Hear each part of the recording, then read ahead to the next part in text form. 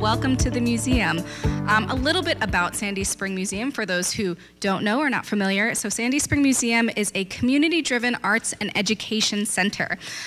If you're not familiar with the museum, or as a little refresher or maybe new information for you, the Sandy Spring Museum is actually shifting from a historical museum to a focus on cultural heritage of past and present. There will be more coming out about that in 2023, so please stay tuned. No matter what we're doing here at Sandy Spring Museum, community is always at the center of all of our programs. We're very much focused on the people here in Sandy Spring, the people of Olney, the people of Montgomery County and beyond. It's very much at the center of all that we do.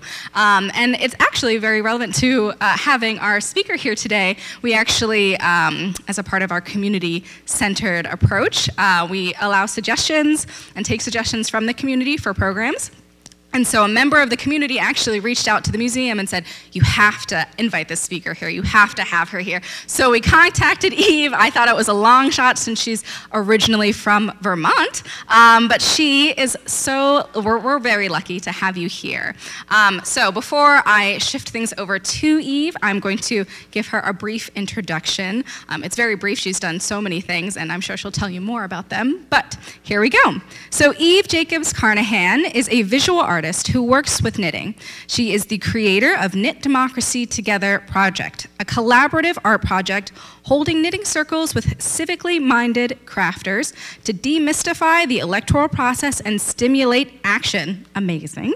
National Arts Strategies named Eve a Creative Community Fellow in 2021. Eve knit away stress while earning a bachelor's in history with honors from Swarthmore College and a JD from the University of Chicago. She lives in Vermont. So welcome, Eve, for today's program. Thank you. Thank you, Leslie, and thank you all for having me here.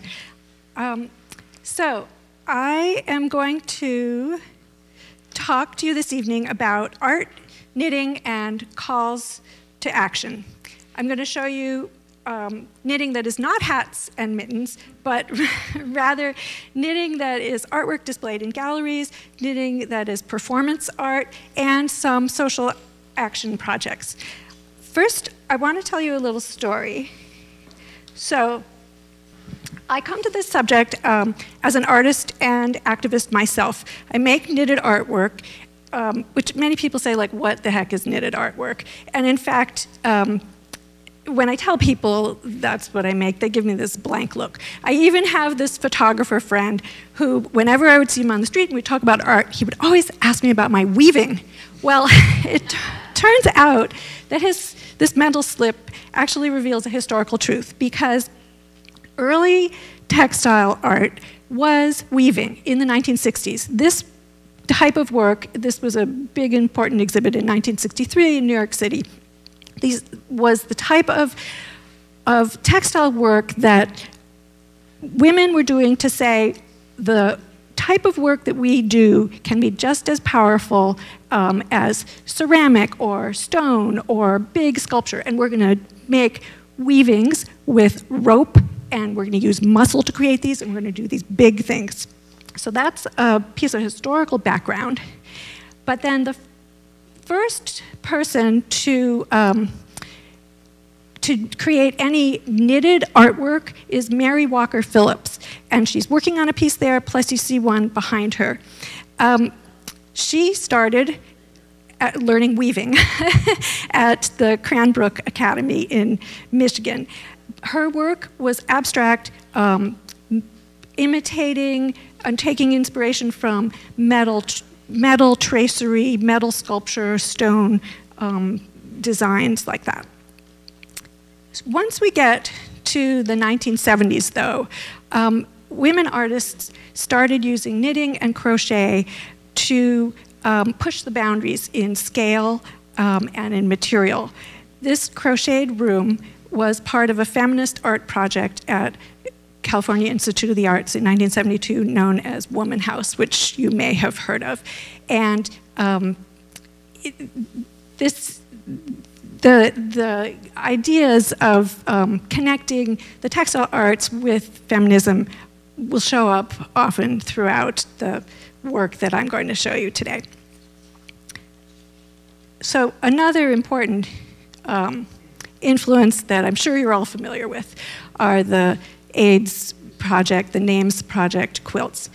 And so unlike the bold weaving that was shown in the 1960s that was about pushing to sort of be strong and take textile things and try to imitate male things and make them strong, this was using the comforting nature of what textile arts are, a comforting quilt, a comforting blanket, as part of the message of what was being communicated. But the other thing about this, of course, is that it was accessible to anybody. Anybody could make these quilts to honor people who had died from AIDS. And it was so, in that way, it was community participatory, but brought everybody together to make these really important statements.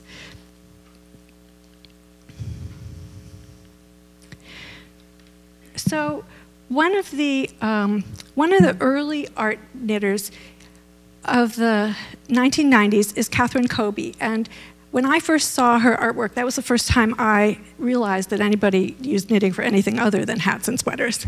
And since I live in Vermont and she lived in Maine, I wasn't all that far away, and I went to her studio and said, you know, I want to learn more from you. This is one of her big pieces, kind of 6 feet tall pieces, around with an anti-war theme. It's made of black plastic bags, which are a petroleum product. It has to do with the Gulf War, and it has to do with concern about oil spills affecting birds, but of course it also has to do with war and oil affecting all of us. She said that if you're going to say something, if you're going to make something with knitting, make it large, say it large. And she definitely did that. This is a special kind of installation view of a piece that she did called Ritual Against Homelessness. And these figures are made, again, they're taller than I am. She hand spun the yarn for these figures, and she didn't use dyed yarn, she used natural yarn. And of course, she made them to look like they were the ragged coverings that somebody would be wearing on the street to just help keep themselves warm.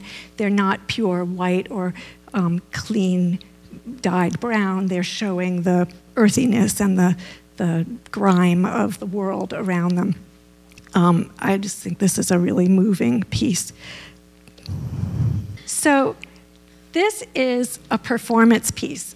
This is just the craziest thing. So this artist, Janet Morton, in Toronto, sat in a storefront window for a month. She sat there from 10 to 5, 6 days a week, knitting the news. This is called News Flash. So here, and you might see on the wall behind her, purposely, she put these pictures of people knitting. I'm not exactly sure what's in all of the pictures, but she is using gigantic knitting needles. And she was knitting headlines from the news that were happening during the 30 days that she was there. And it's, of course, it's ironic that it's news flash because this is going very slowly. This is the completed piece, but you can get a sense of how big it is because you saw it on her lap when only a small amount was there. So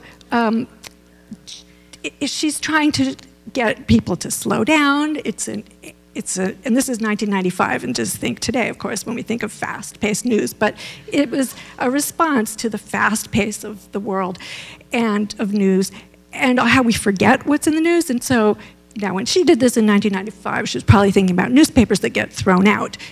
Today, we're thinking of what we scroll past. But if you've made this into a blanket, it's more preserved. The subtitle of the piece is called Madame Defarge eat your heart out.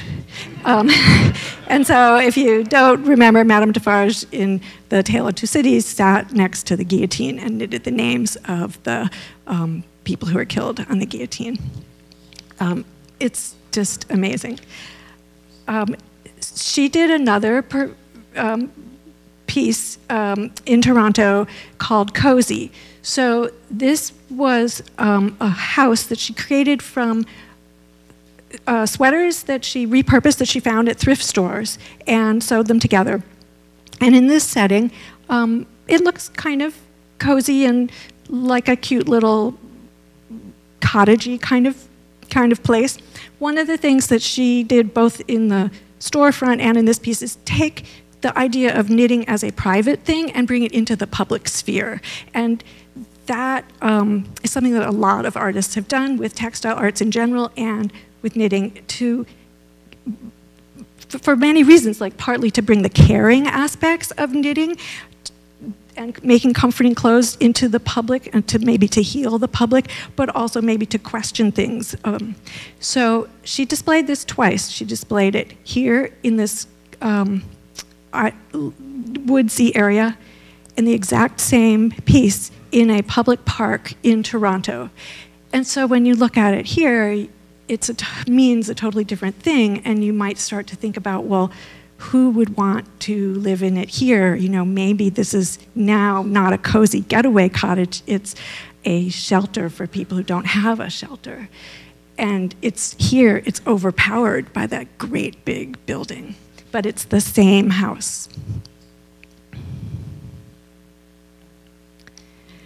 So the next, so both those artists I showed you at first pretty much engaged people by having people come and view their work. This is a piece that engaged people by having them participate. So Kat Maza organized the Nike blanket petition as a literal petition to send to or present to Nike in the early 2000s to protest the sweatshop labor conditions of their workers. And so it is 15 feet long and 5.5 feet tall. And you see those white tags hanging off of it? Those tags each have the name of the person who either knit or crocheted those squares. Here's a close-up picture of some of it. And so each of these 4-inch by 4-inch squares was made by a different person, and they signed it, in essence, with that tag as part of their signing the petition. She has done, she also wanted to emphasize the contrast between sweatshop labor conditions and the handcraft comfortable positions of the people who were making these things for the petition.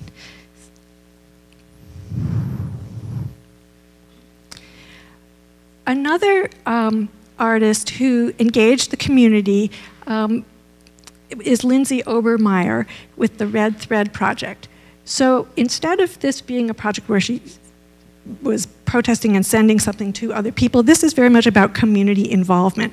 She called this the Red Thread Project because she drew on a Chinese proverb that reads, "An invisible red thread connects those who are destined to meet regardless of time, place, or circumstance.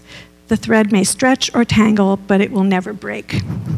So each of the hats attached to this long thread was made by someone in the community, and then she brought them all together and attached them to this, I think it was a 1/3 of a mile long knitted cord, and how the people put them on, and she called it a dance. I was actually there at that. It wasn't really, you just shuffled a little back and forth. But then you were there in community with these people. Then she then detached them and gave them to cancer patients, people in shelters, distributed them throughout the community. So she's literally taking that caring of the making and distributing them to people. And I'm sure many of you are familiar with the whole idea of groups making things and distributing them, because people here have already told me that some of you are working on things for that very purpose but having this aspect of the physical coming together is really a cool thing.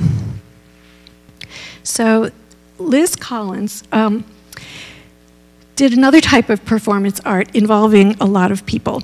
So this was a performance that she did as part of a broader event on Governor's Island in New York that was organized as a call to arms for art. And it was sort of loosely based on the idea of a Civil War reenactment, but the reason for gathering was for art purposes. And this is the first, she continued making projects like this for about a dozen years, but this was the first one, and it was called The Muster, I think because of the theme of the call to arms for art. She created, so you can see the people sitting there, you can get an idea of how large this beginning of a flag is going to be. Those people were sitting under those tents, and the tents are kind of knitted. They're using knitting machines. They are wearing uniforms that are part of the Knitting Nation team, knitters. And she's did this whole project as a commentary on how humans interact with machines and with global manufacturing, raising questions about trade and labor. She's got the sort of commentaries about brands. You know, this is the Knitting Nation brand of making this, and the iconography that goes with it on the backs of their shirts. And she really was raising questions about the fashion industry and textile fabrication in general, and getting people to sort of think about what the processes are. Here's another one of the projects that she did. This was 3 years later. This one was in Providence, Rhode Island, and they made the pride flag with this one. Each time she did one of these projects, it was site-specific, having some connection to that place, as well as physically stretching out in the space in a way. And I hope you can see that these colors, they come from the tent, from the knitting machines in the tent, and that as they're coming out, they're being sewn together. This is like a massive thing to make. So as these projects were happening, then you start getting people sort of watching and commenting on, well, what is this phenomenon of all of these textile projects and things happening? And you get these ideas of craftivism, which you may have heard about. So there was a woman named Sabrina Geschwantner who put together a zine, which is sort of like a handmade magazine, and hand-distributed, that did commentaries on craft, the politics of craft. And in one of the issues of this zine, an artist named Lisa Ann Auerbach wrote what she called a knitting manifesto. And here's a little piece of it, but before I read you a piece of it, I want to, well actually, part of what she's talking about here is she's talking about charting your message, and all of her knitted artwork has words on it. Charting your message and wear it proudly, resist fashion, manufacture your own brand, embrace tradition, learn from history, shatter the present, create the future. Stitch by stitch, we can and will change the world. The revolution is at hand, and knitting needles are the only weapons you'll need. Stop making scarves, start making trouble. And it was actually a pretty long manifesto. That doesn't even have all of it, but what she ended with was this message: consume less, create more, knitting is political, begin immediately. And this picks up on other themes that other culture historians have talked about, which is that this knitting has been a political tool for feminists, and it has been a message of anti-capitalism because of the handmade nature and the slow nature of making things. And it has been picked up by a lot of people as a means of demonstrating the power and discontent of ordinary individuals, ordinary people. So one of the things that Lisa Ann Auerbach did was she made these body count mittens as an anti-war statement, and she distributed the pattern. But the pattern would change based on when you were making it, because what she did was she would, like in this one, she started the mitten on January 30th, 2007, and at that point, 3,084 American soldiers had died in the Iraq War, and then she put an updated number of 3,121 February 10th when she finished the mitten. And part of her idea was that if you were following her pattern and making this, and you were at the waiting room for an appointment, or you were on the train or something, and somebody said, "Oh, what are you knitting?" Well, that opens a conversation that you might not have had otherwise. So a very interesting tool. I wanted, though, to contrast this with the craftivist manifesto that a British woman activist named Sarah Corbett created. It's not as much of a bold push message. Her approach around the same time period and continuing today is to have a quieter message that is well targeted and persuasive. And her principles are to be the tortoise, craft is our tool, use solidarity, not sympathy, find comfort in contemplation. The thinking, the process of making the piece is part of the contemplation. Embrace small is beautiful. She often works on things that have to do with small messages, small pieces. Provoke, don't preach, and embrace positivity. So one example of one of her efforts was this craftivist protest that she organized outside of a department store in London to protest the wages that the people working in the department store were getting. And so here they are with their British picnic, and each of the people sitting there is embroidering a small handkerchief with a message that would then be presented to the owners of the department store with the message of, you need to be changing what you're doing. She's organized projects that are very targeted to boards of directors or particular decision makers in city government, and sends them these quiet messages as an attempt to just zero in and target in a gentle way to sneak in there. And both approaches have validity. It's just, I wanted to point out these two different approaches to using textiles in craftivism. So I'm going to continue with some other examples of different kinds of projects.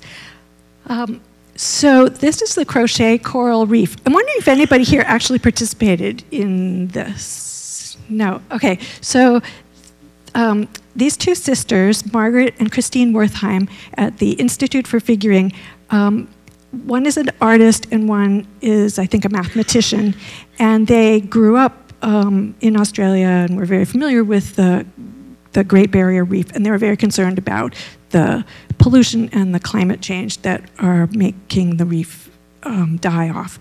And they came up with this idea of like, oh, let's crochet a coral reef and we'll raise awareness for what's happening. So people around the world, literally around the world, were inspired. They got the word out, and people would make a piece of coral, and these were gathered together in gigantic displays. And there have been many iterations of the crocheted coral reef. This one is made all of plastic to emphasize the role of plastic. And these have been displayed in places just filling huge museum galleries. This one is showing the reef, the bleached dead coral, and on that chalkboard behind it has a lot of the mathematics and science that they also want to teach people. So part of their whole project was to help people learn about what was going on with the science and biology of the reef.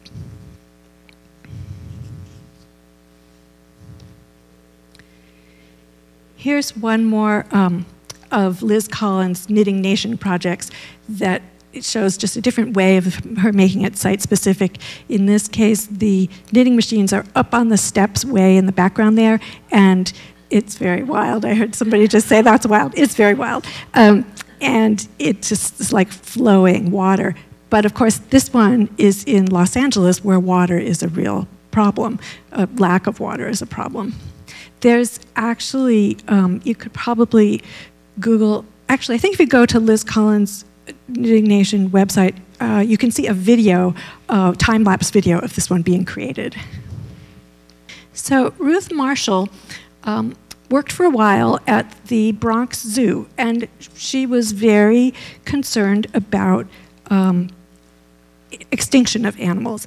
And she created these snakes, or these snake skins that she knit, but she displayed them as if they were in a museum of natural history because they are extinct, and she's got the tags labeling them the way you would in a museum, and they're pinned in place, trying to both, sort of remind you. She's not bringing them back, but she's reminding you of what we've lost. She did an amazing series of cats, wild cats, tigers, leopards that are extinct. This is 9 feet by 6 feet, and it is all knit. And it is an accurate reproduction of a particular skin of a tiger that is on display in a museum. It's an actual pelt from the American Museum of Natural History. I just thought the way she displayed this was so wonderful. I mean, sort of grisly wonderful, but she's using the bamboo poles and the string, to stretch it out, to have the pelt be stretched to dry. And then the whole idea of, it's a knitted rug. You don't have to actually kill the animal to have the tiger on your floor. You could make a wool or knitted rug. So in this way, her choice of material is just so totally appropriate for part of the message of not killing the animals and making them extinct just for the luxury of having them on their floor. The point, you're saying, I'm repeating in case people didn't hear. Yes, the point of the hunter was not to have a rug, it was to be a powerful hunter. Yes, that's probably what the hunter was thinking, yes. Here's another piece that talks about the environment in a totally different way.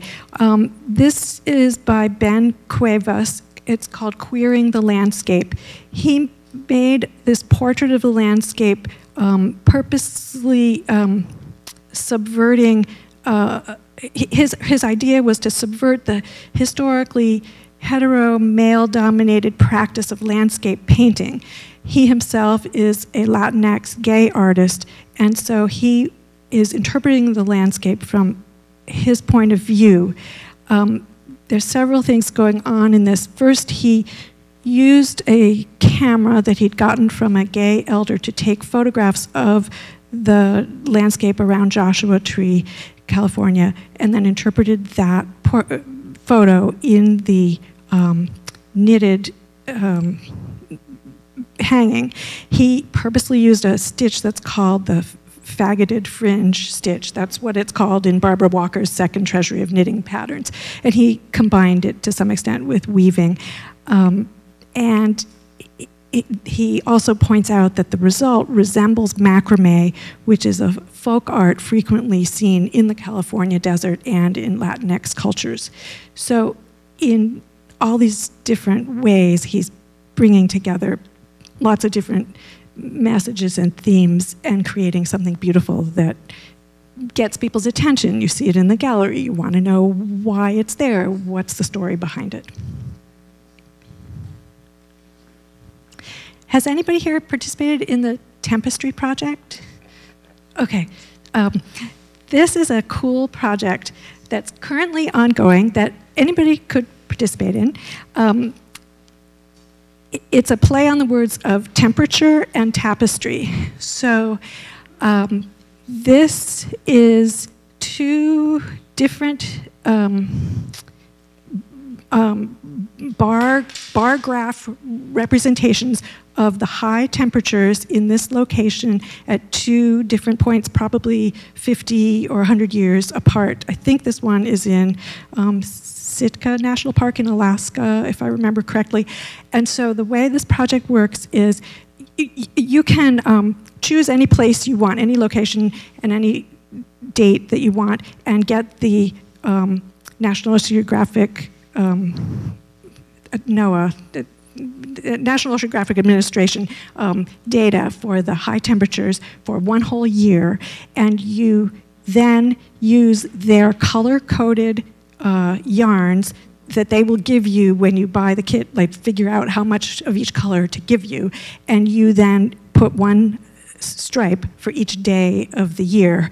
And people have done this for wherever they live.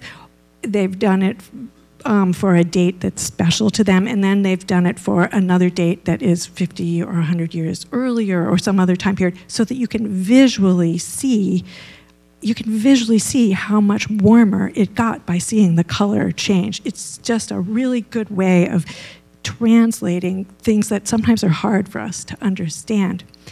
And that photo, the other photo, was part of a collection that Erica Zambello put together of pairs of the tapestries for a whole bunch of parks in the national park system. And there's now a book that, she's a professional photographer, and so there's a book that shows all those on display in each of the parks, and so it's beautiful.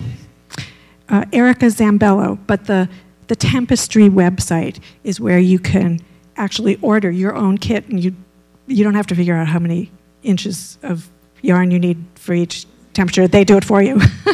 So,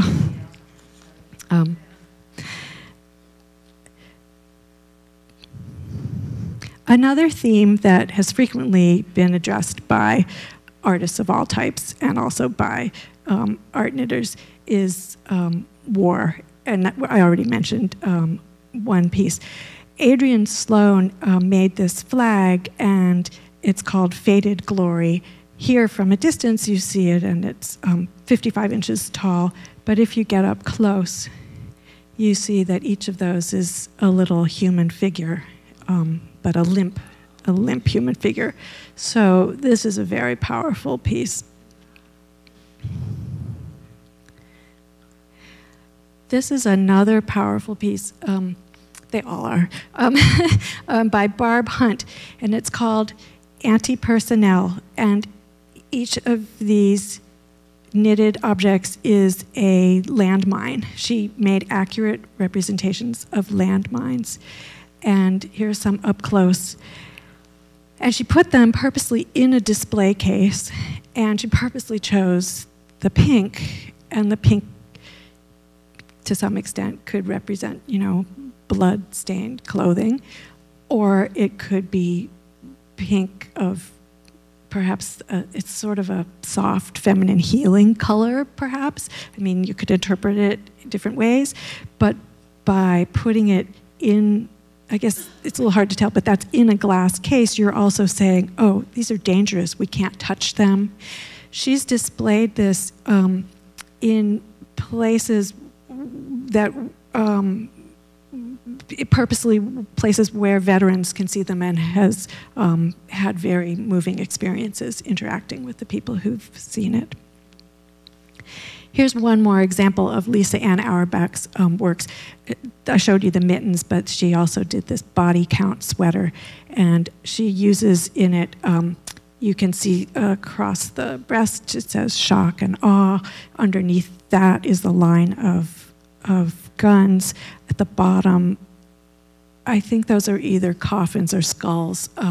So this is a piece that she's done, and she says, "Freedom frightens the enemy, and it's messy."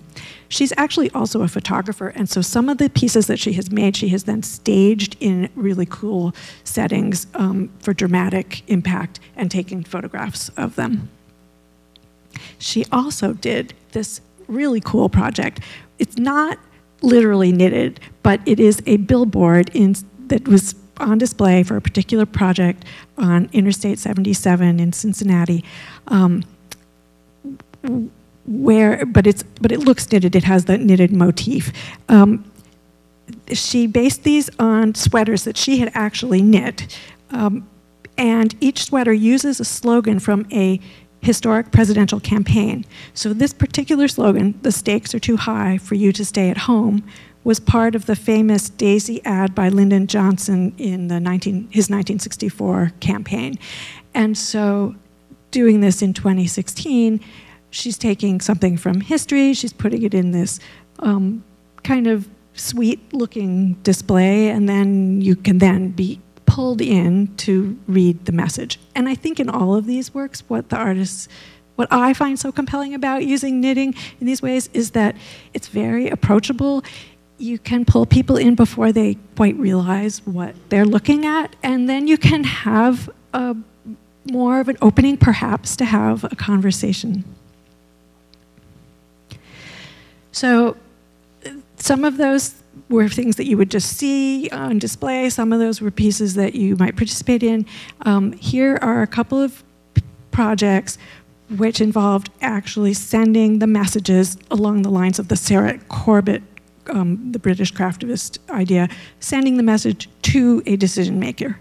So Kat Mazza, who had done the Nike swoosh, she organized this project for crafters to knit helmet liners, and on each one you can see at the bottom, oh, I hadn't noticed that before, that one, does that say Obama? But it was in 2007 for the Senate. They knit them for every senator and put the senator's name on them, and then sent them to the senators, asking them to support the troops by bringing them home from Iraq and Afghanistan. And the idea of knitting helmet liners comes from World War I, when one of the projects that the Red Cross organized and that people did was knitting helmet liners to keep the troops warm, and they actually were sending them off. She collected the letters that she received in response to when she sent these to the senators, and she has some of them on her website, and she displayed some in exhibitions. I looked at some of them. Some of them say, "Oh, thank you for your kind thoughts, but I'm not allowed to accept gifts. I'm returning it to you." But others said, "Thank you, that was so thoughtful. I'm doing what I can to support the troops in this way or that way." You know, the letters may have been written by a staffer, but part of the idea is that maybe they'll remember that they got something tangible. Along that same line, and a different theme, was this project, which was organized by a group of people, including Donna Drakunas, in 2012, called the Government-Free Vijay Project, to knit little uteruses and send them, to knit pink uteruses and send them to every member of Congress. Actually, I think they sent them mostly to male legislators in Congress and the 50 states, and because they sent them with a message that said, "Hands off my uterus, here's one of your own."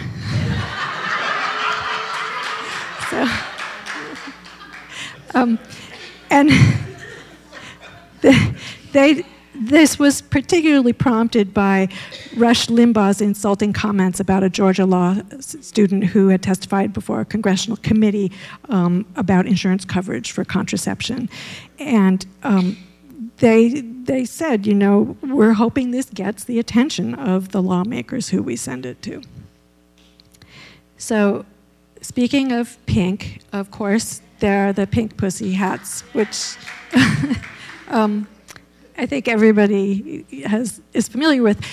And I think now you can kind of see, like, these did not come out of nowhere. They are connected to all of these different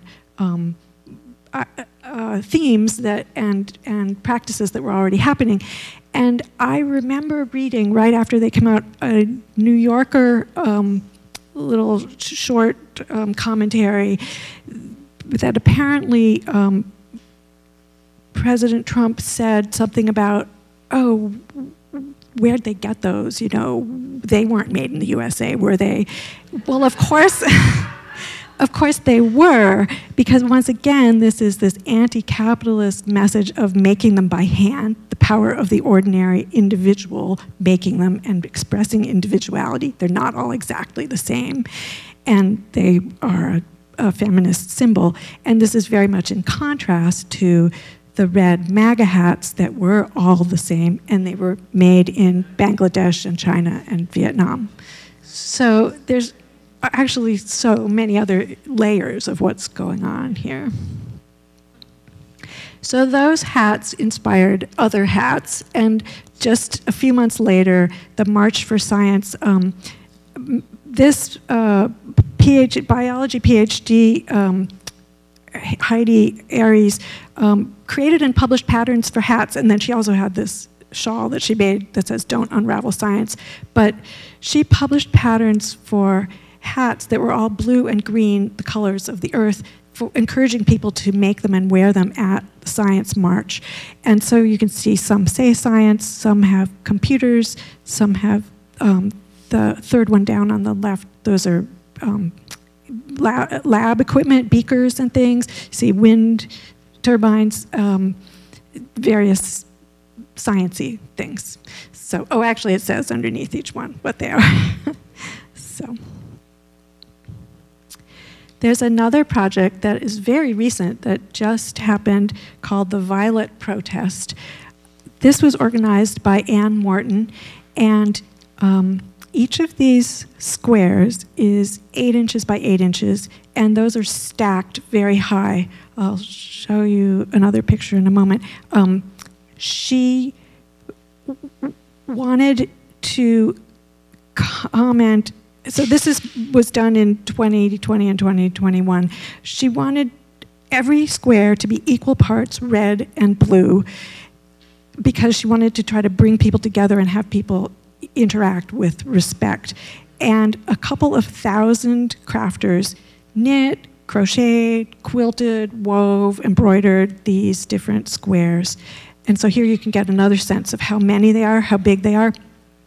And she collected them all. They were on display at the Albuquerque Museum of Art. And then she then sent stacks of them to every member of the most current Congress, and with them had a list of who made every single one, and had a letter that everybody essentially had signed on to by participating that called on the Congress people to work together in the spirit of cooperation.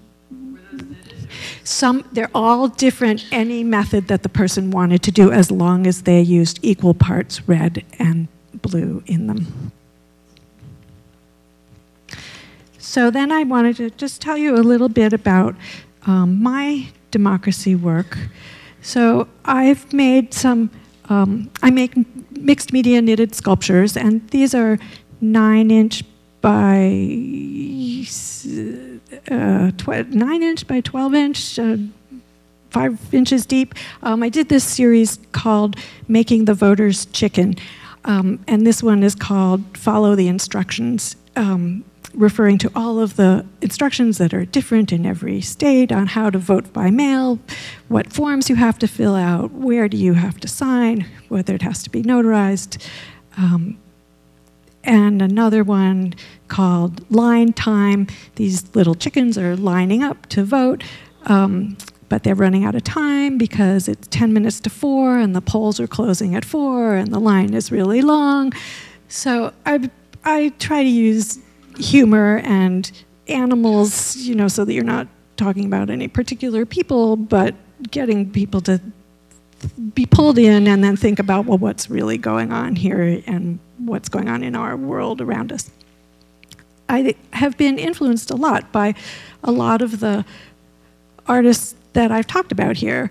And so in late 2019, I decided that I was going to do a collaborative art project of some kind. And so another piece of my background is that for more than 25 years, I was a lawyer for the Vermont Attorney General's office, and I specialized in election law.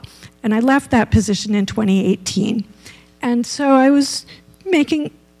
been making artwork for a very long time, and I was thinking about a collaborative art project, and then it was sort of like, oh, of course, my collaborative art project should have something to do with elections.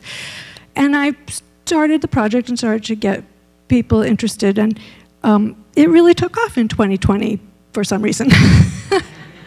So what I did was, I really wanted to help people learn more about how elections work. How does the electoral process work? And I have evolved what I talk about in my presentations over time as the type of misinformation has moved over time. And I, at first, because of the pandemic, had to hold knitting circles on Zoom, and then eventually was able to hold them in person. But as I would hold these knitting circles, be like an hour and a half, and people would make a 4-inch by 6-inch rectangle of a piece that was going to be assembled into a knitted sculpture of a state capitol. So these are pieces that people made in those circles and sent to me. And then I assembled them into this sculpture that is 5 feet long, 3.5 feet tall, about 3 feet deep. And it's meant to be a generic state capitol, and it represents the ideas of all these different individuals with their individuality showing up in the slightly different colors of pieces and the different textures of pieces, but together they can make this coherent whole that is more powerful than the individual pieces themselves. The knitted hands are all different colors and come from different parts of the community, and they're holding knitting needles, continuing to work on it because democracy isn't complete. We need people to continue working, and the process of making laws is an ongoing process.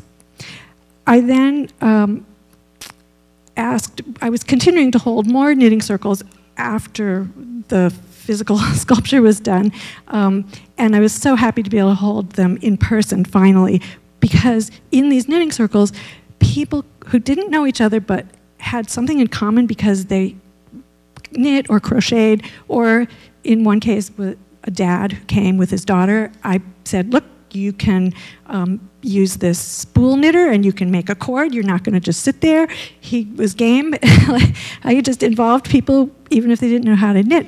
And they made lawn and garden squares. And then I was able to hold an event at the Vermont State House where the sculpture is currently on display. And people came and helped stitch together the pieces that had been made at the knitting circles.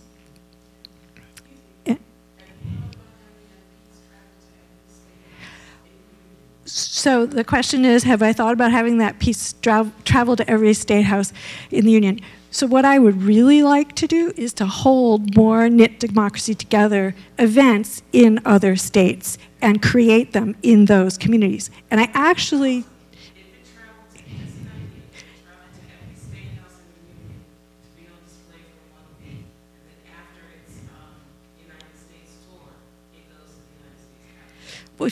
We could talk after and see what we can arrange. That's a wonderful, wonderful idea of having it. I'll just repeat it because I'm not sure the Zoom people heard that. I think Deirdre yesterday had suggested I have the piece travel for 1 week to every state house in the country and then have it go to the U.S. Capitol for display. That'd be great. Yes, we'll work on that. I mean, definitely. I am. Well. So, and actually, we have made more than one. So because I was holding them on Zoom, the upside of that was I was able to hold a knitting circle with the Windy City Knitting Guild in Chicago, and they worked with people at a yarn shop there spearheaded creating an Illinois state capitol that they then created there and displayed. And I worked with the Rochester Public Library in New York State, and they created the New York State Capitol. So we have made 3 so far. And I really want to hold these events in a way that continues the education of people and gets people, my ideal is to help move people from being civically minded and curious about the craft, and then learn something about gerrymandering, learn something about voting by mail, and then they have that information to correct misinformation if they hear it, or they have met someone in the group who has done some voter protection work, and they say, maybe I'm possibly going to do that because I just met Susie and she does that. That's what I'm trying to do with these, and it's an evolving process. But for instance, at this event where we were stitching together the pieces, we were having also discussion about what have you been doing this election season to help protect voters, and we engaged in conversation. This is Mark Newport wearing his Sweaterman suit. He teaches textile arts at Cranbrook Academy, and he's made this series of Superman takeoff themed creature people, superheroes. So I'm hoping that this Sweaterman will inspire you to do something really positive and impactful with your knitting, crafting, crocheting, whatever. Thank you. Thank you so much on behalf of the museum. I'm sure this audience is very thankful too for sharing such amazing, beautiful work and really impactful work, and also sharing about your practice. I think I love seeing artwork, and I love hearing artists talk about their process and how they aim to impact the world. And so thank you so much. I hope all of you enjoyed today's program. It was sort of a project that came from my own heart as a knitter myself. So I'm really glad to see all of you come out here today. Some people brought projects. It's really wonderful. And thank you all again for coming tonight. Have a good one. Bye-bye.